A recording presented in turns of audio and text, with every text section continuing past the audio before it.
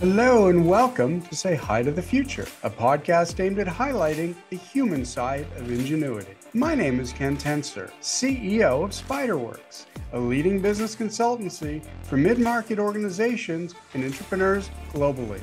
With me today is Ana Aragon, founder and CEO of Autistic Thoughts, a company dedicated to raising awareness and acceptance towards autism. Like this video if you enjoy our show and subscribe to our channel. Leave us a comment with who we should interview next. Thank you for tuning in, and I hope you enjoy the show. Ana Aragon, welcome to Say Hi to the Future. Thank you so much. It's nice to be here. So Ana, you wrote something recently. You said different perspectives bring different ways of thinking and feeling, and different ways of thinking and feeling bring innovation and excitement. Tell me more about that. It's a wonderful quote. Yeah, I'm a big believer that different people with different characteristics bring a new set of innovation and ideas, not just into companies and businesses, but just in general into our lives, in our personal life too. I just think that when you have a group of people that look the same and think the same and speak the same, it ends up being something that does not allow a space to grow and a group to grow and think from different perspectives and try to develop themselves and try to evolve. So I like to surround myself with people that think differently from me. And sure, I have many people as well that are more similar to me and that we have the same interests and that we think in similar ways. But I feel like a healthy balance of both is really needed in order for you to be able to, yeah, become the best version of yourself. And these different people will also bring different sides of you and will allow you to get to know yourself better and see the world in a way that maybe you'd had never dreamed of. Mm-hmm. So, yeah, I think that difference brings innovation and creates exceptionality. I think I agree very much with that. As somebody who's focused on innovation for decades, I don't think anyone could have said it better. So thank you for that. Let's take a step back, though. What is autism? Because we hear about it. I have very direct experience through family with it, but it's not one thing. It seems to be, we talk about a scale or a range. So, what is autism and what is that scale? Right. So the way I like to explain it, and I tend to explain it in a very visual way, so I'll try to explain it in this mean as much as I can, is that being autistic is having human characteristics taken to their extreme. So, and that's why some people sometimes say things like, oh, we're all a little autistic. No, that's not true. What you're saying is we're all a little human. Sure, we all have a small number of set of characteristics, but as an autistic person, when you are intelligent and exceptional, you are exceptional to an extreme. And then when you have sensory issues, you have sensory issues to an extreme. And when you are loud or quiet or shy or this or that, it's the extremes. And that's why we tend to be described as too much, too little, too this, too that. So that's why there's also autistic people that have a set of characteristics and another autistic person has the exact opposite of that set of characteristics and they are both just as autistic. It's because of those extremes in any characteristic. That's how I would define it. Since it is a lived journey for you, I mean, tell us about the journey. When do you wake up one day and somebody says, "Oh, you're autistic"? Do you find your way into the diagnosis? Just tell us a little bit about that, from you personally. Absolutely. So yeah, I have many clients. So for each of them, it was differently. But for me in specific, I moved to England when I was 18 by myself because I had always been what autistic people tend to describe themselves as. So the black sheep in every group and family settings and everything. I always felt like the odd one out. And I thought that moving to England would magically fix that. And it didn't. So when I started uni here, I got quite diagnosed and I got a really strong sense of like, okay, there's something here that I'm missing, like a piece of the puzzle of my life that I'm really not understanding. And then I searched for help, and thankfully the person that supported me very clearly saw that I was autistic and helped me get diagnosed and supported me with that, which I'm thankful forever for. And I was around 19, which is really early on, especially for a woman to be diagnosed. So I'm really thankful for that. But it was hard. I had never heard of autism before in general.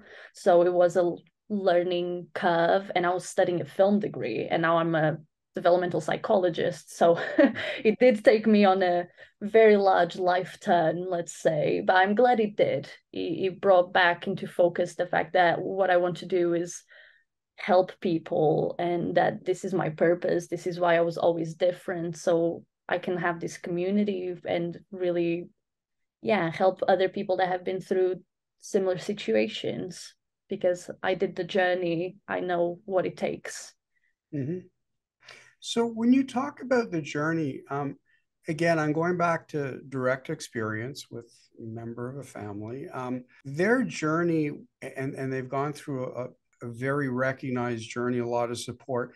It would not allow them to be a developmental psychologist or partake in an interview. So again, is there a scale, or is there just something that people miss in illuminating, the skills that you do have, the remarkable skills you do have? Yeah, there's definitely well, diagnostically, and I'm a diagnostician, so I can speak about that. Diagnostically, there is a scale. It's not a scale we tend to announce to people unless they're quite young. But what we tend to describe things as is low support needs and high support needs. So that's usually the scale people tend to refer to. I am more on the low support needs, which still does not mean that I don't have support needs. And like people that are autistic that present more like me, we still have tools and different sets of characteristics and different ways of thinking. But when you think about autism, it's important to understand that the whole brain is rewired, no matter where in the spectrum the person is at. So sometimes that rewiring looks really different. And for some people, it brings characteristics like being pre-verbal, which means the person doesn't really speak or doesn't speak in more than a couple of words, or it comes up in extreme empathy, or it comes up in like quite low empathy and having a hard time putting yourself in other people's shoes. There's a lot of stereotypes, but again, it always goes back to those extremes that I was mentioning. So if someone is on one side of the extreme, that means there's another autistic person on the other side of the extreme. And that's Right. kind of how it goes back and forth. What are some of the steps, though, that a family and then the individual, I guess, can take to support? Because it seems like, and you talk about the black sheep. To me, it's just a different way of thinking. And to your point, diversity in thought begets incredible breakthroughs. So it's kind of up to all of us to leverage the diversity in thought. So what are one of the two things that you can do, or a family can do, to support somebody who's autistic?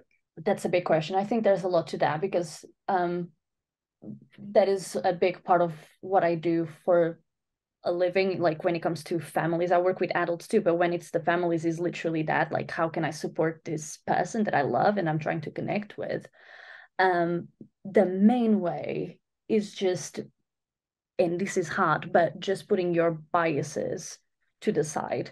What works for you as a person is not necessarily going to work for your autistic loved one.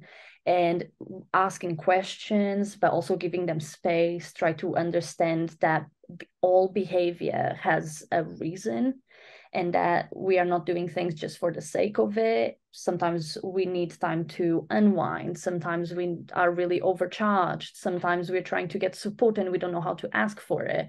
There's always a reason why someone is behaving the way they're behaving. So punishing them for being the way they are is not the way to go, and forcing them to change. It's about explaining the whys. For us as autistic people, the why behind things tend to be really important. So having the patience to explain these things, like, Why do I need to say good morning every day? Well, because it makes other people know that you're awake and that you're here with us. And being there to explain these things to an autistic loved one and being open to that and not assuming they know it is the first and one of the most important steps, although there's so many too that are important. But yeah, I would say that. Thank you. And how, Anna, how has all this led to Autistic Thoughts? You tell us about Autistic Thoughts. Tell us about your journey to it and what you hope to achieve. Yeah, absolutely. So it's quite a funny one. I feel like most people start like this, maybe not, who knows. But for me, I used to work in schools, and the educational system just really didn't work for me. And I worked with autistic people, but even within that system, they didn't want to adapt to me as an autistic employee. And so once I became a counselor and I could do my own thing, I started doing home appointments and just helping people in their homes and seeing children in their homes and families and everything. And that was just something I was doing myself. And like everyone else, then COVID hit. Um, and I had to transform my practice into a virtual practice, which eventually led to the whole company because that really worked for me. And I was able to see adults as well and develop a bigger practice. And then eventually I added people to a team and we started diagnosing people. So it kind of just grew from there, from my private practice into like a whole company where we help quite a lot of people now, which is nice. It is. So you go into people's homes, whether it's in real life or in virtual COVID life. What are some of the things that you look to help them with? What are some of the things you can recommend to help somebody to make their day-to-day life, I guess, easier? Would that be? Yeah, absolutely. I tend to call it going from playing life in level extra hard to level easy to medium. That's pretty much Okay. it. Um, yeah, it's everyone is different. So people have really different things that they want to talk about and tools they want to gather, but the bulk of it, and this goes for most people, is we help people connect to themselves in a way that they hadn't before. Connect to not just their mask and to who people want them to be, but their true, authentic, neurodivergent, and autistic self. Mm-hmm. Recognize who that even is, go there. And then once you are at that point where you can see yourself for who you are, learn to trust that. Learn to trust yourself, accept the parts of your brain that you need to accept, your emotional side that comes from your brain and is really needed.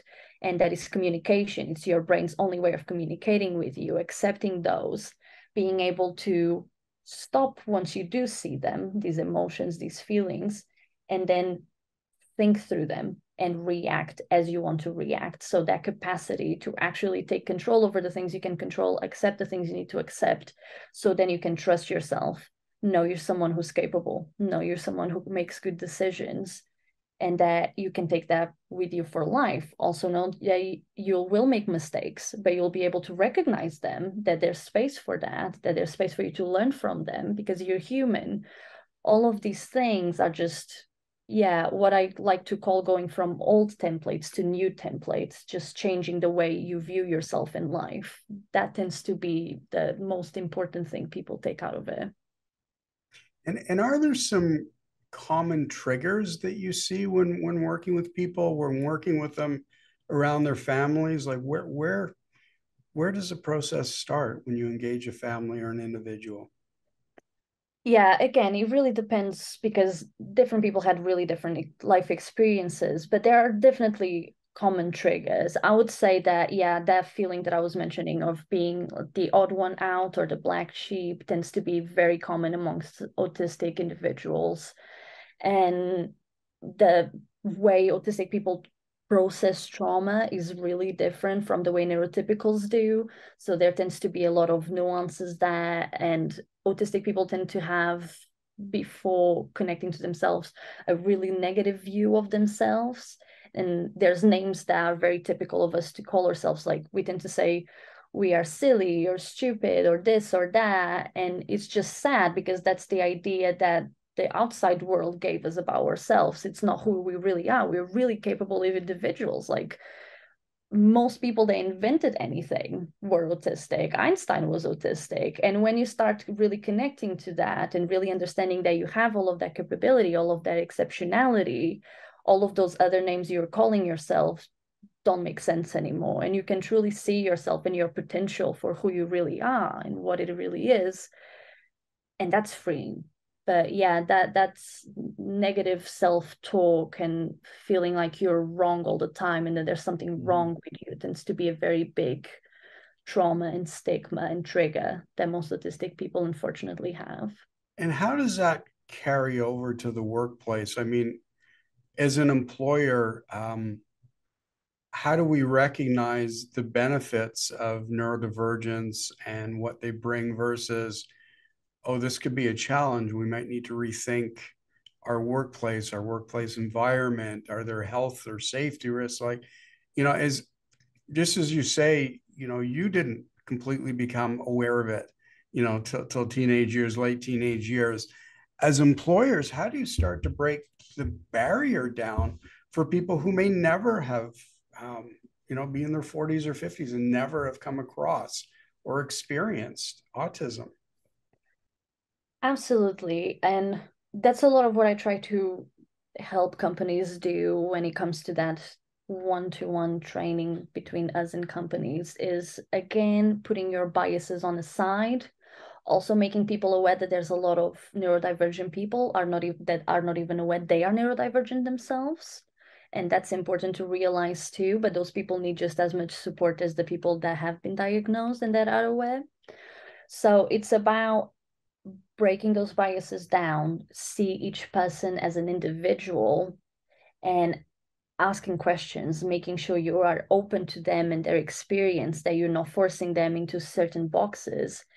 And then actually realizing that people that think differently from you, again, like we said at the beginning, bring that innovation, that you're not being challenged in a negative way by any means, that being challenged sometimes is something that companies need. And a lot of companies say they need it, they want it, but then when it push comes to shove, they get really scared of it. And it's like, oh, we've always done things this way. And I think that's the most detrimental sentence anyone can say. So it's really about being open to that change and being open to the fact that different people will think differently from you. And also realizing that a lot of autistic people and ADHD as neurodivergent people in general are really solution oriented people rather than problem oriented people. So being open to their solutions, being open to what they have to say, I think is the best thing a company can do.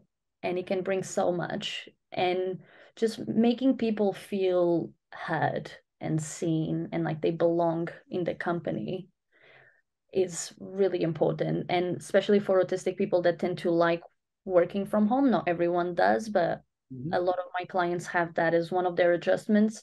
It's important to still make sure that that person feels included and they have people they speak with and that they still feel part of the company per se. Because again, we tend to have that something we carried around for so long that whenever we feel like it's being repeated and we're being left out, it feels really triggering and it's really intense.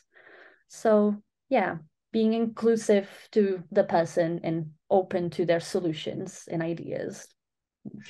So, in terms of solutioning, because I think what you said is really important that autistic people tend to be more solutions oriented, which rather than problem oriented. And frankly, there's so many problem driven people in organizations who love barriers, love creating barriers. So, I mean, there's obviously a tremendous benefit. So, if an organization wants to hire or onboard autistic people like in a planned way rather than, oh, that person turned out to be autistic, whatever, I think you know what I'm trying to say. Absolutely, like What track is them. yeah, what is the first step? Is it like a foot in the door, like hire somebody autistic, understand what it means, understand what they can do, understand how to support them, and then move from there? Is that the first step as an organization? I think so. I think that if you want to attract autistic people, it's important that not just the outside image is speaking about neurodiversity, but the actual culture represents it. Um, a lot of clients, when we are trying to speak about job offers and if they should go for a job or not, we tend to go and speak with different colleagues and see what they say about the company. And there's certain words that we pick up on. So if they say things like it's quite competitive, that's probably not a good fit for an autistic person because there's going to be a lot of pressure. Mm-hmm. If they say things like you are expected to be like a team player and have excellent communication skills, it's not that we won't necessarily have those characteristics, but as soon as we hear it, alarm bells go off and we feel really or we tend to, and most of my clients tend to feel really like intense about this wording. So I would say avoid this type of wording in a description, for example, for a job opening, and saying things about, yeah, being open, saying things about the fact that you'd send interview questions in advance, just demonstrating that you actually are trying to, not just trying, that you are actually inclusive and that you want different people to apply from the get-go is really important. And again, very simple things can achieve that. Saying you'd send the interview questions, saying that you're happy for the person to do the interview virtually, saying that you are happy to provide adjustments. It tends to be something that as soon as you see these as an autistic person, you relax a little and you're like, okay, maybe this could be for me. So, and it sounds like as an employer, I gain the advantage of a team member that's reliable, thoughtful, and step-based focused in Yeah. problem solving. Is that She's not a bad deal. no, it's not. So I just wanted to, Yeah. so did I capture that in the right sort of Yeah, as autistic people, we tend to like meaning and purpose, Mhm. especially in our job role, because it is such an encompassing and takes so much of our time while we are alive. And we enjoy dedicating time to things, actually putting thought into them. Mhm. And again, that search for purpose and meaning is so important that if you get an autistic person, and they are really dedicated to the job and they really see what their role is contributing and they really feel capable in their job, like there's no stopping them. Mhm. Again, like the fact that, yeah, all of these amazing historical figures that we love to speak about were all autistic, like Leonardo da Vinci, Nikola Tesla, Einstein, like they were all phenomenal and they needed small adjustments in order to be phenomenal. And that was just fine. No one speaks about the small adjustments. No one speaks about the fact that Einstein couldn't work while he had socks on. But as soon as he took the socks off, he explained gravity to us, which is something that is quite important to understand. So it's about that, providing those small adjustments so you can have the most spectacular person in your team, because they will be. Well, and I think too, they want to know why. Yeah. They want to know why they're in the room, why they're doing what they're doing. And frankly, um, a lot of groups don't do a great job at asking why. They don't figure out the purpose on day one. So it seems like there's a lot of reverse learning that We are the we, Y group, yeah, definitely. yeah, Yeah. Like I was mentioning at the beginning, like between families, in jobs, anything, explaining the whys to us, so important. And if you explain the why and we really get it, we'll never forget that again. Like we'll never forget that task, we'll never forget that routine because we understand the why. right. So tell me about some of the, the courses that your organization offers and the takeaways that you provide at Autistic Thoughts for a company. The most popular ones that we have are the general understanding autism because it gives a really good and in-depth understanding of autistic people and employees and how to best support us in general, how to attract autistic employees and not just attract them and then trap them into your company, but really support them and make sure that they are happy and fulfilled within their roles. And that's a really important one because it goes pretty much into everything. And then we also have an autism and communication one that is really popular on how to express yourself and communicate with autistic people, and how to, again, put your biases aside while you're speaking to this person, how to ask questions in ways that make them feel comfortable, how to be unassuming.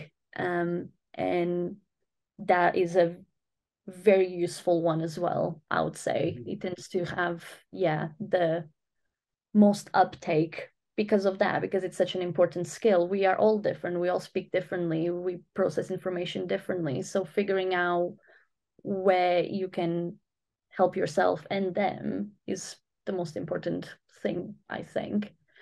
So yeah, I'll say those are the two best ones if I'm biased, but Well, it's okay to be biased when they're great offers. So thank you for that. And it's amazing. You know, when I listen to that, I'm thinking, again, so much reverse learning that we can do, because those are some of the questions that I think we all should be asking of ourselves or of our team members. So Ana Aragon, Autistic Thoughts. We're nearly at the end of our time with Say Hi to the Future today. It went by very quickly. So thank you for that. Last question. What does the future hold? What do you wish for? What do you want to bring to the world? yeah, well, on that's less on my autism side, it's more my ADHD side that hears that question and is like all of the ideas. I don't like ideas, I must admit. Yeah, right now we started like really diagnosing people and helping them through this process with support alongside the diagnoses and everything, which is lovely and has really been working. We are expanding the team as well, which is very exciting. But my next steps are starting to teach other professionals how to speak to autistic people as well, not just companies, but yeah, going into professional side.